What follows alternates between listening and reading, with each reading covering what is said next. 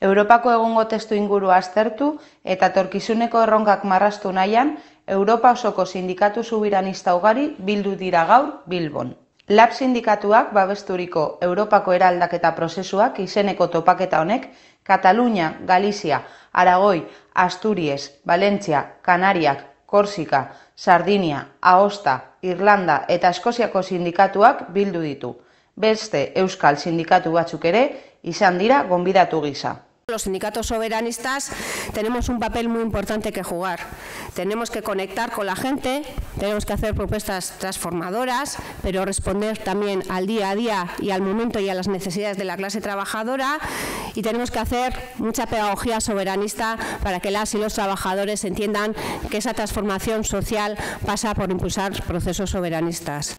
Testuinguru korapilatsu honetan, pandemiaren osteko fasean, Ukrainiaren inbazioak kolpatuta, eredu neoliberalaren eta ultraeskuinaren zein politika autoritarioen gorakadaren deriba austerizida nabarmenarekin sindikalgintza soberanista alternatiba erreal gisa agertzen da Europako panoraman aldaketak bultzatzeko eta bertako langileen defentsan tresna eraginkorrak garatzeko.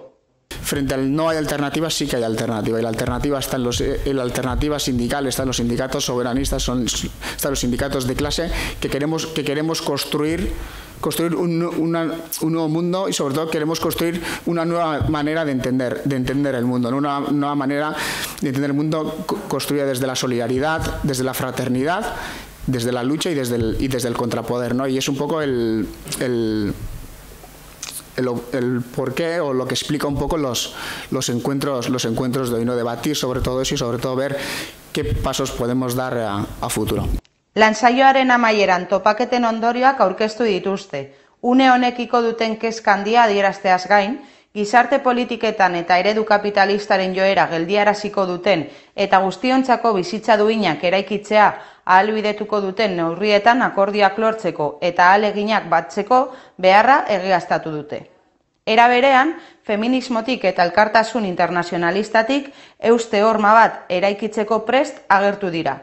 Ultraeskuina eta politika neoliberalak geldiarazteko eta gure herrien burujabetza eta autodeterminazio eskubidea defendatzeko gai izango dena.